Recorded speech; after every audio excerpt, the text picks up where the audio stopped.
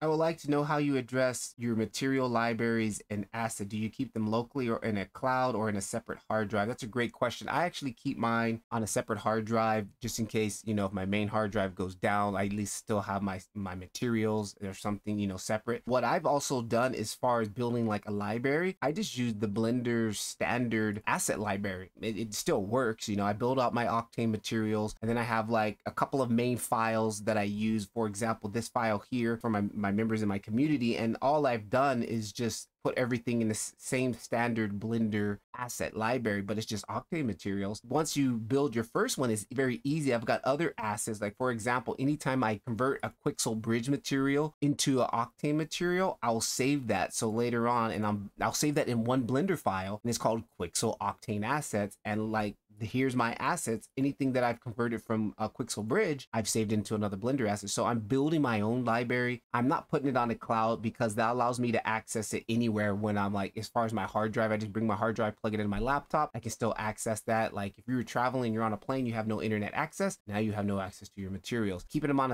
a little portable hard drive will be kind of nice, or even just on your desktop hard drive. So that's how I do it.